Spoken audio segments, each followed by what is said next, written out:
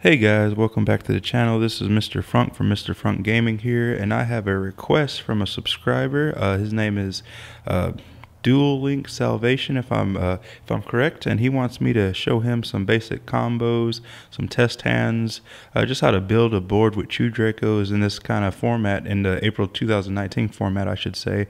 So without further ado, I guess let me go ahead and show you just some test hands and what you could do with these test hands after you get them. I don't want to do just like a combo because there's really no one set combo for two Dracos. It's not a combo deck, but it is pretty consistent. So let me go ahead and give it a good shuffle. I'm just gonna shuffle it up. Bear with me, I'm just trying to get it nice and shuffled. I did have them in order for the deck list, and I haven't really messed with them since. So I'm actually going to do the whole 1, 2, 3, 4. Hold on.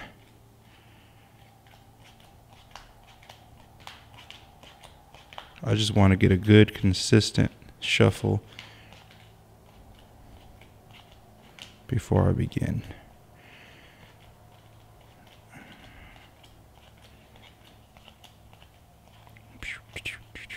Thank you again for checking out the channel, Dual Link Salvation, and I'm hoping this video gives you a better insight on how to play True Dracos in today's format. It is probably the deck I'll be running tomorrow at the sneak peek for Dark Neostorm at my locals here. So big shout out to Goose's Games, and I'm really looking forward to going and playing that tomorrow. Hopefully get some good things out of the sneak peek packs, of course. My buddy Ben's also going to be piloting some Chew Draco, so that ought to be pretty fun as well. So that's a pretty shuffled deck. I'll go ahead and put it down. Opponent would normally cut it, so I'm going to go ahead and cut it. And then obviously just put it off to the side. And then here, you're going to draw your 5 starting cards. This is going first. So 1, 2, 3, 4, 5. Well, this is why I wanted a good, consistent shuffle. This is what you have. And really, the only thing you can really do with this hand is probably, obviously, set. I mean, pretty much just try to get everything out of your hand and activate Card of Demise, which let's go ahead and play, set, and go ahead and activate the, the last Card of Demise, draw 3, and I mean, heck, you ain't really got much to work with here. I don't think I might have shuffled just 100%. I would use Pot of Duality. Pot of Duality allows you to excavate. Now, here we go. This is what I was looking for, guys. This is what you need to see. You're definitely going to grab your Ignis because you want to start with the monster if possible, and you want to shuffle these back into the deck.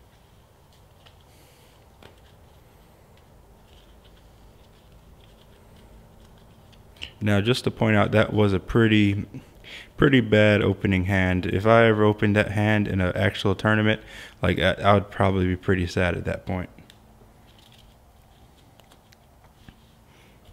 Okay, so now you have a hand that looks like such. You put that away into the graveyard and put the graveyard up here just so y'all can see it. Now you have a, just remember you have a set, there can only be one. And then another set Card of Demise to use on your next turn, just to get it out of your hand. So now you got 2 Disciples. What you do now is you would obviously tribute one of your Disciples for Ignis. So now you'd have an Ignis on board.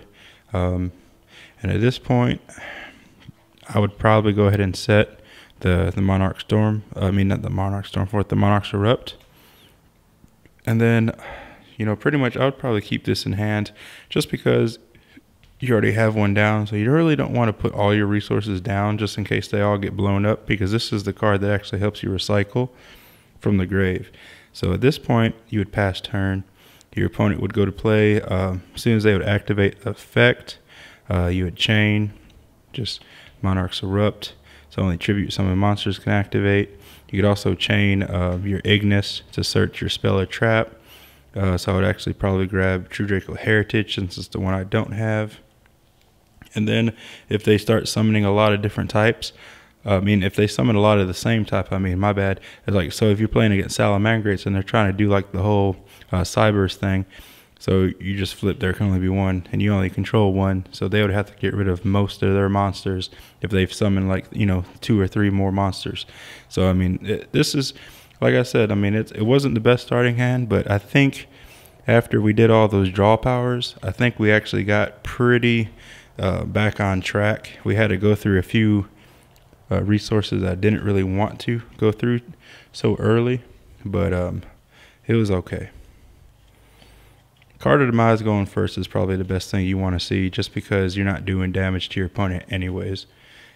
So, you know, better see it first than rather 3 turns down the line when you're about to do damage and you need something, and so you use Card of Demise and then you realize you can't actually do any damage to your opponent.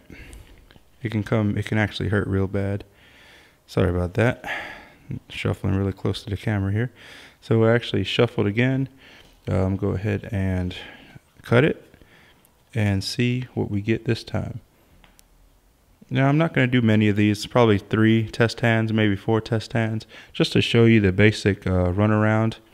So now we have Perfect, Draconic Diagram, Disciples, Infinite Impermanence, nice, Majesty, nice, a monster, and then Skill Drain. Perfect. I mean, now this hand is way better than the previous hand that we had before. This hand, we have a lot of stuff, especially if we're going first or going second, because going second, you can use this from your hand because you control it, and you don't control anything yet. So right now, you're in a good spot. So going first, you would obviously,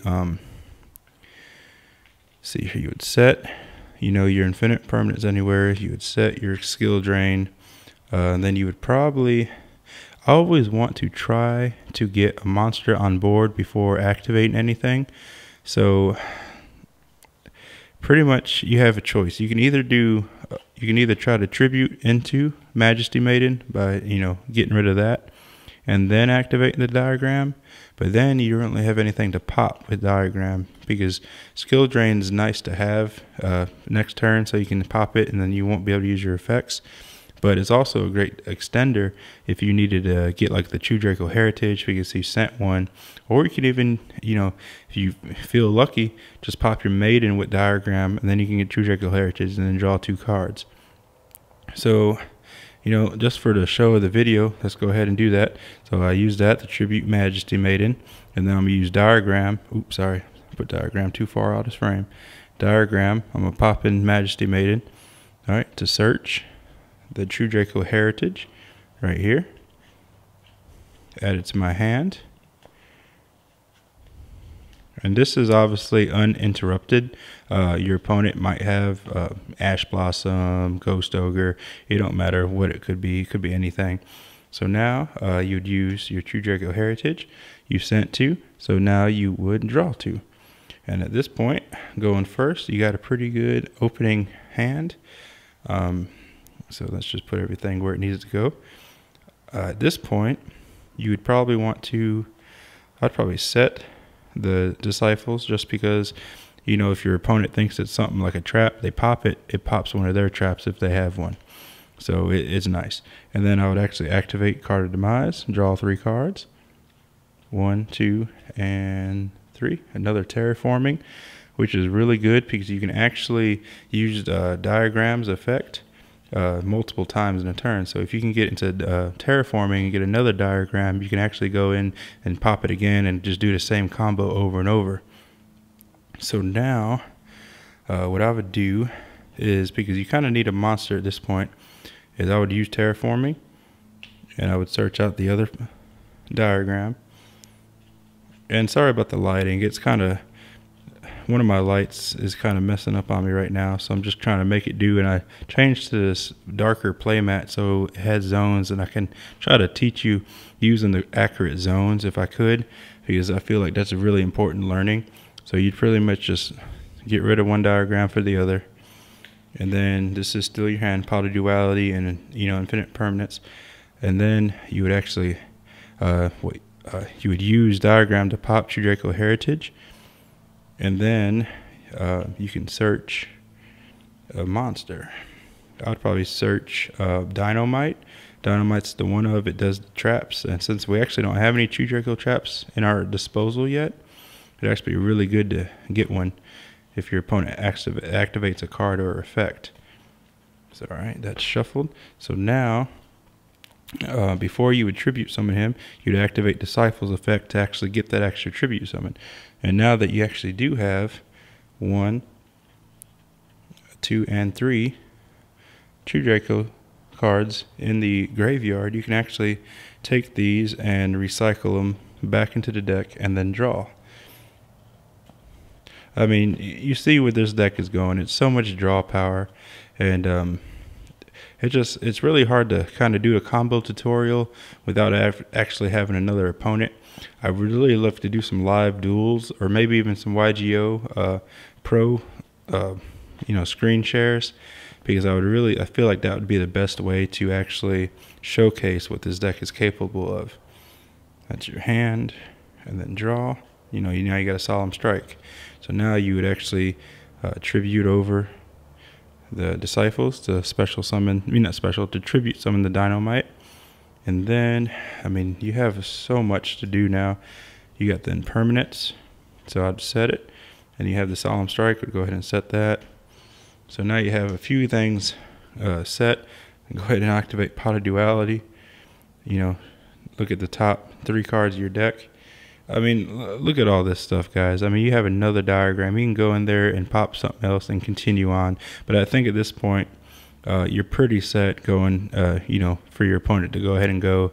And then you have 2 impermanent set. So that's 2 negations for their monster effects. And since they're set, it'll actually negate everything in the column as well. So that's really, really nice, really important. But I'm going to do one more test hand just to kind of show you the ropes of True Draco. And I'm hoping you guys are, I'm hoping you are really understanding this. This video is really just made for that Duel Link Salvation. He's the one who requested it. I'm not trying to be like very, I'm being very beginner, I guess, educational, because I know he said he was starting out trying to learn True Dracos. I'm not trying to do any sort of massive, advanced stuff. You just have to play the game, and then after you get certain matchups, you'll start knowing that what to do in certain matchups. I'm just telling you what to do starting out, and then everything else we kind of just learn from there. But let me go ahead and shuffle one time.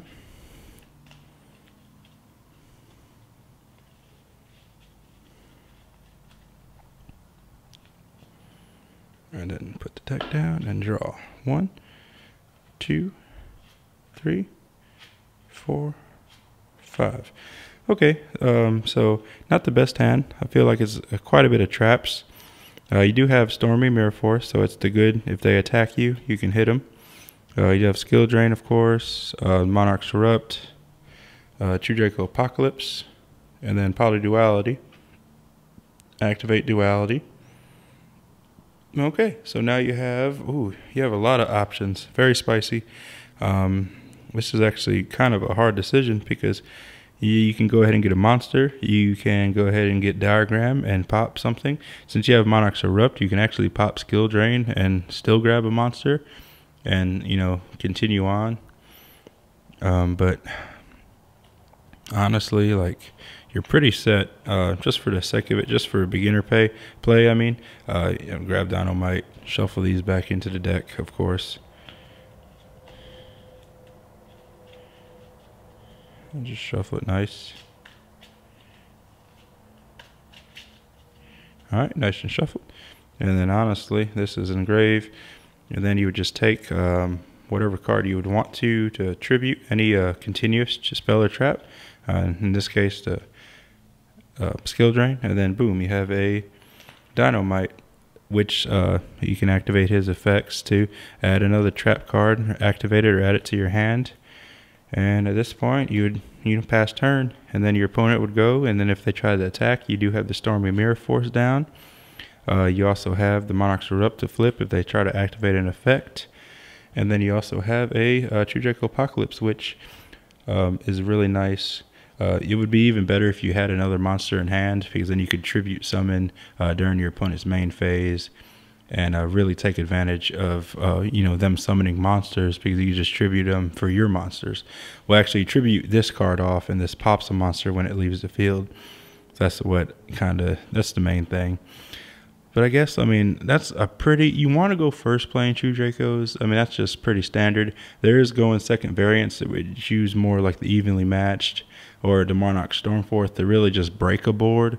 It's like you can side those in if you know you're going second, but most of the time you're really trying to just go first.